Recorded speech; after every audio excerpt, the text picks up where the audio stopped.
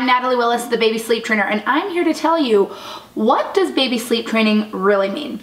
So I find that the term sleep training has a lot of different definitions, especially if you just show up at your pediatrician's office and you're like, hey, I want to sleep train my baby.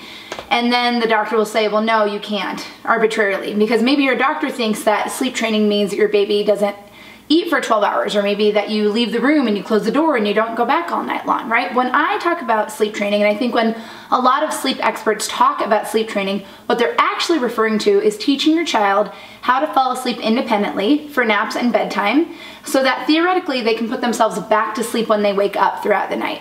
There's also other components of sleep training that tend to go along with that, which is usually like getting your child on like a predictable sleep schedule, probably one that also includes a predictable feeding schedule.